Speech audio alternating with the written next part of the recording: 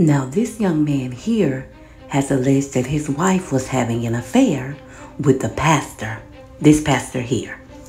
He allegedly hired a PI who caught his wife indeed coming from a hotel with the pastor. But just aesthetically, when you look at the pastor versus her husband aesthetically is a lot more pleasing, more good looking. Not only that, McCarter lost everything a few years back. Closure of one of the most prominent churches in the Triad.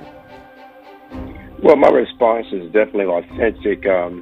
It is presently a very unfortunate, unpleasant reality, but the good news is it's not final. But one thing I do know, that God is going to make a for us. We are people of faith. We are people who believe in the power of prayer, and that's what we're going to stand on. And of course, few moments later, Salem Church is getting some more time to move out of their building. A lawyer representing the bank who bought the building in a foreclosure sale says that the Greater Cleveland Avenue Church asked if they could have until 4 p.m. tomorrow to move. So my question is, what would make this woman step out on her husband with this pastor who seemingly has lost everything? What does he have?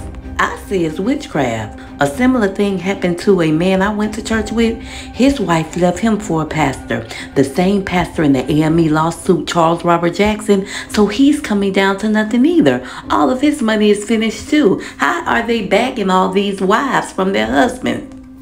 I say it's witchcraft.